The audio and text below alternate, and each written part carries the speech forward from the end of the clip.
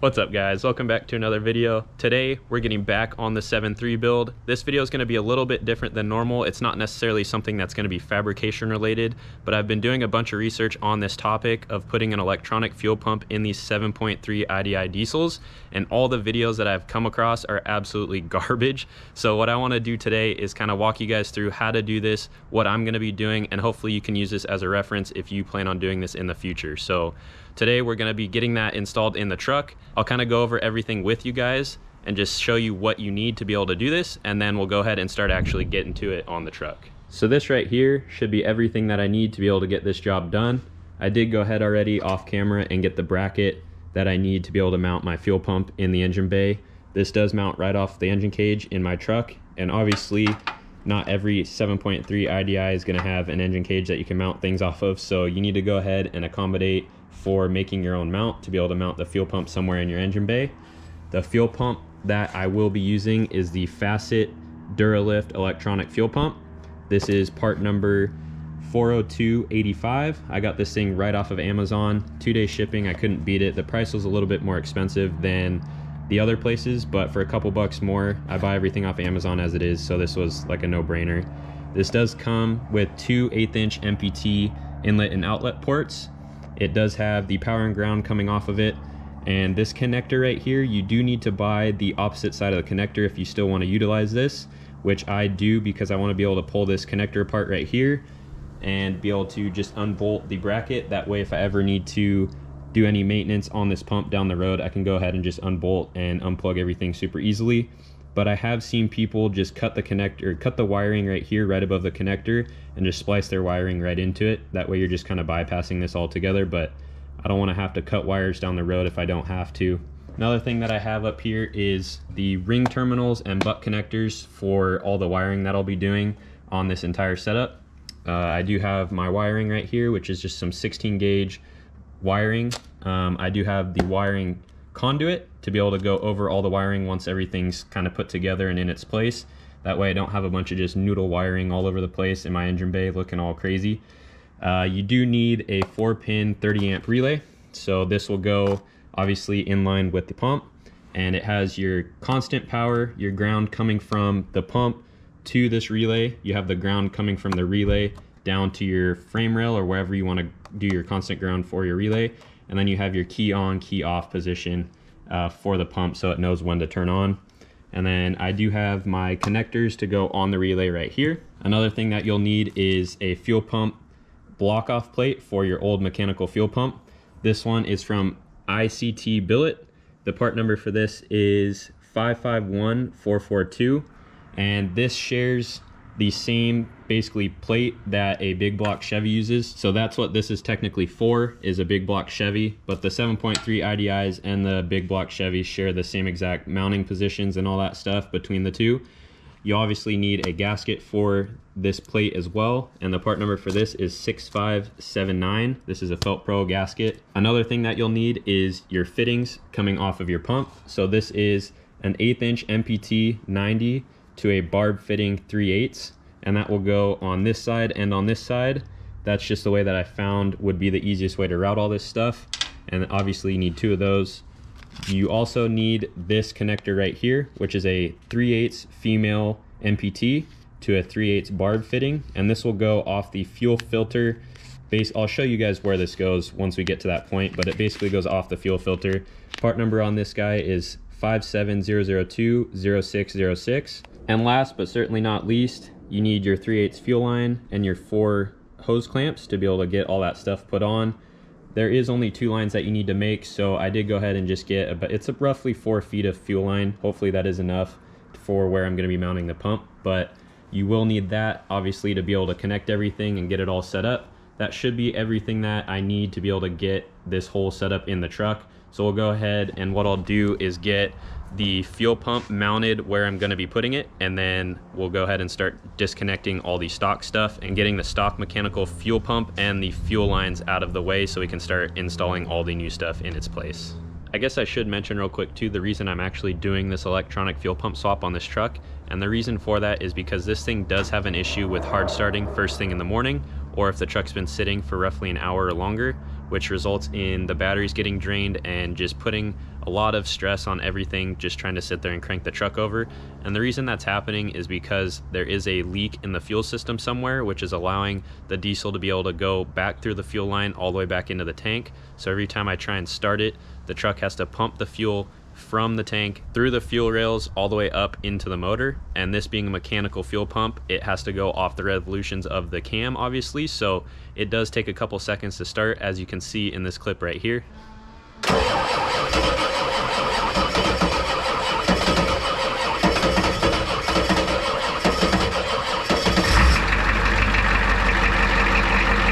And that's obviously not ideal to have. So doing this electronic fuel pump should fix all those issues.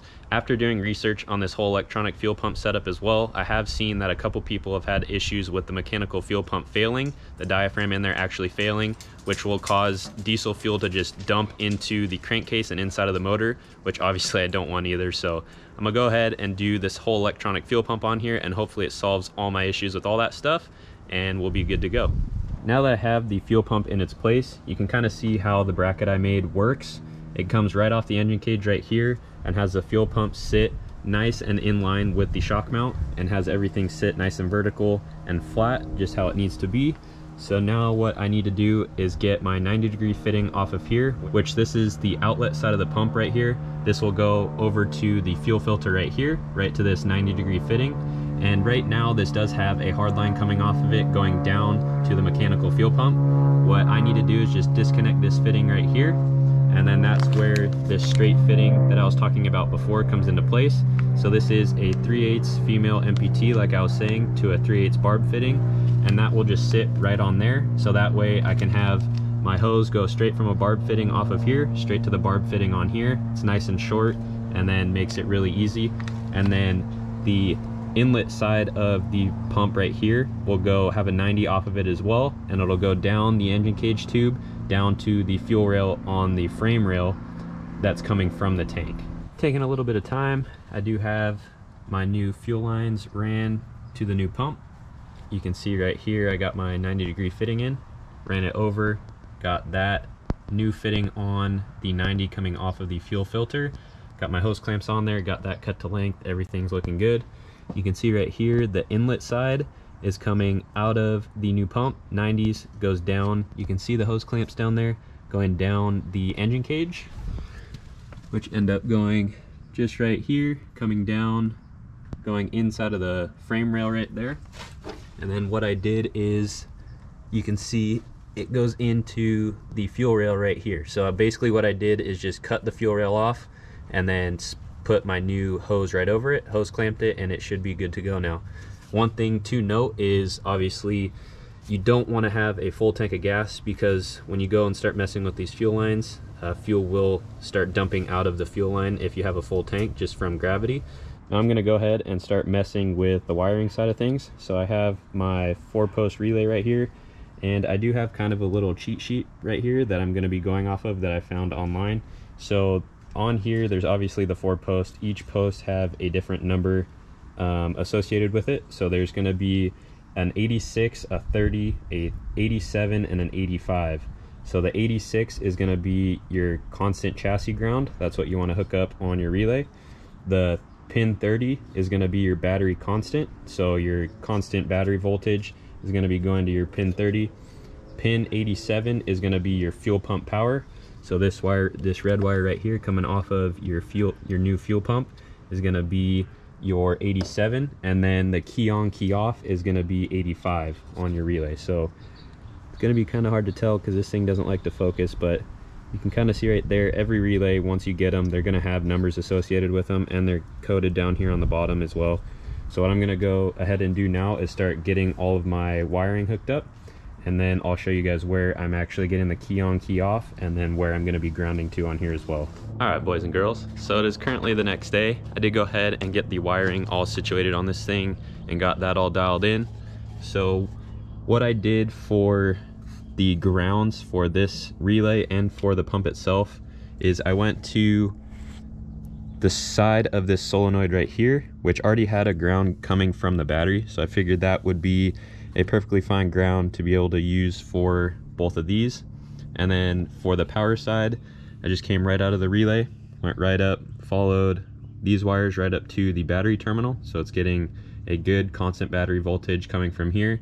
And then for the key on, key off, ended up running it down around. You can see where the conduit is, kind of come around here, runs up right here, up around, and then goes right to the injection pump, right down into the key on, key off for the injection pump. And I checked this with a voltage meter, and this does have the key on, key off power going to it. So I just put a ring terminal on there. It's kind of hard to get down in there and get to it, but I used a 9mm socket and got that.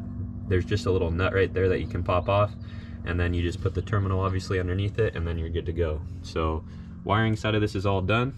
Now what I need to do, go ahead and get this part knocked out, which I don't think is going to be too bad, but it is super nasty down inside of there. It's hard to tell, but I'm gonna have to go from this side, and luckily, because I did do this engine cage already, this section right here is already cut out in this inner fender liner, so I should be able to get down in there and get to that fairly easily. But it should just be a 9/16 socket to get to the 2 bolts holding that on, and then I can pop that deal right out of there.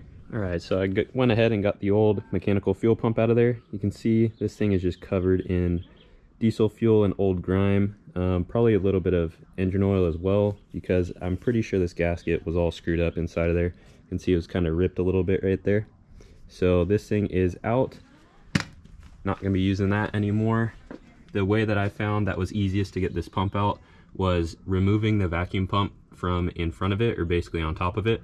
And it gives you perfect access to get down in there and get to both the 9/16 bolts that hold the mechanical fuel pump on. And then I've gone ahead already and gotten everything cleaned up, got all the gasket off of there with the razor blade, got it all cleaned up, and now I'm gonna go ahead and get the block off plate installed inside of here. Here we go. So got everything buttoned up, got the bracket all painted that holds the new fuel pump on there, got that all put back together, everything's tight. I got the block off plate, you can see right there, up in there with the gasket. Put some fresh hardware in there as well, just to keep everything nice and tidy. And now all I need to do is get my brother out here. I'm gonna go ahead and start priming the system. So from what I understand, all I need to do is turn the key on. This will start filling, and then I just depress the little Schrader right here until diesel starts coming out of it, and then that'll kind of purge the entire system, and then I can go ahead and try and start this thing and see what it does. All right, so he's gonna get in, turn the key to the on position. We should see this thing either make some noise or start to fill. Oh, I hear it. She's filling. She's filling up. Pretty good. All right, so I'll let this fill, and then... Oh, we got a leak. All right, turn it off. So we got a leak right here that I need to fix. So I will be right back. All right, so I went ahead and tightened this up. Let's see if it leaks again. Go ahead, Jake. All right, let's see. I think it's just got to build pressure, and see if it'll start leaking. Still filling the filter up right here on the pump.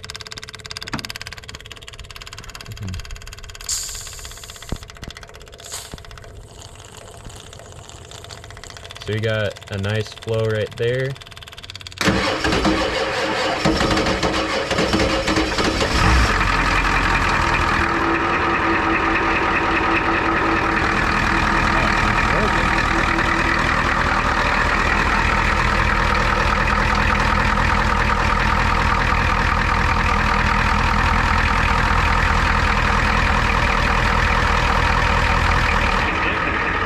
Different? I don't know. I mean, it's running. I wonder if there's just still air in the system. Like, I didn't get it all out. But it's running. At least I didn't screw that part up. It didn't have this problem before, but I want to see if just turning it off and turning it back on, and if it will actually just start right back up. So let's see. Wait to start. Starts right back up. So I don't know, no issues with it being any different than it was before, but I want to see now. I think I might have just had some air in the system or something still for the first start. I did see like a pretty consistent stream coming out of the little Schrader, so I don't know, there might be a little bit more air that was trapped in there in the fuel line still, but I'm gonna go ahead and see now that it's running and everything's good. I'll see in about an hour. I'll come back out here and try and start it again and see if that whole issue is fixed now. So it's been roughly an hour. Let this thing sit. Gonna go ahead and see how she does now. See if the starting issue has been solved or if we still have an issue with, it could be a glow plug issue, but I was almost positive it was a fueling issue, so we'll see if it works now. Bam, baby. Way better. Way better than it was before for sure. I think the batteries might be a little bit low from trying to start it the last couple times, but I'm gonna go drive it right now and then just see how it does, see if the truck acts any differently with this fuel setup on it now. I don't think it'll be that different than it was before, but we'll see, I guess. All right, so after a little 10 to 15 minute drive around town, the truck does seem like it has a little bit more grunt at the lower end when you shift into a gear, because I am manually shifting in this thing. Even though it has a C6, I do have the winter shifter in there to manually change each gear. So it does feel going into second gear like it has a little bit more pull on the low end, which could just be because the new fuel pump is just keeping more pressure constantly at the rail over the mechanical fuel pump that was in there. It could just be me tripping on things, I have no idea, but it does feel like it does have a little bit more low end grunt to it. Over time, I guess we'll see what happens as far as the hard start goes. It did start a little bit better with the new fuel pump, but it does still have a little bit of a lag. I don't know if that's just a common thing with these trucks, but it could be a glow plug thing like I was saying, or something else. I have no idea. But overall, this truck is coming out pretty rad, and at the end of the day, the whole electronic fuel pump thing was just an upgrade. So worst case, it was just something to help better the truck. But something you guys probably haven't seen is this rear bumper that I've added to the back of this thing. This is a WSD metal rear bumper. I do make these things. They come as a weld-it-yourself kit that I just put together, and if you guys want one, just let me know. Hit me up on Instagram and I can get you set up with one of these things. I have done the series on the whole front end, getting the coilovers and all that stuff mounted on this truck, if you guys haven't seen that already. But another thing too that I haven't really shown on this thing is the whole interior. So I did go through, and when I got this truck, it did have a blue interior in it. So it did have this gray seat, but the dash and the door panels and all that stuff was the blue color, and I was not a fan of that. So I went through and color changed everything to the opal gray, I believe it is, which is what's in my other truck right behind the crew cab right there in Pamela, if you guys know what that truck is. But I did also add this winter shifter like I was saying, and what this is doing is just basically allowing me to manually shift into every gear, because this truck, when I originally got it, having just a column shifter and letting it shift by itself and drive just was not cutting it for me. I didn't like where the shift points were on the trans, so I wanted to throw that shifter in there and be able to shift when I wanted, which has helped out a bunch with this truck. It completely changed the way that this thing drives, which is pretty awesome. That's pretty much gonna do it though. If you guys like this video, make sure you like, comment, and subscribe, and we'll catch you in the next one. Peace.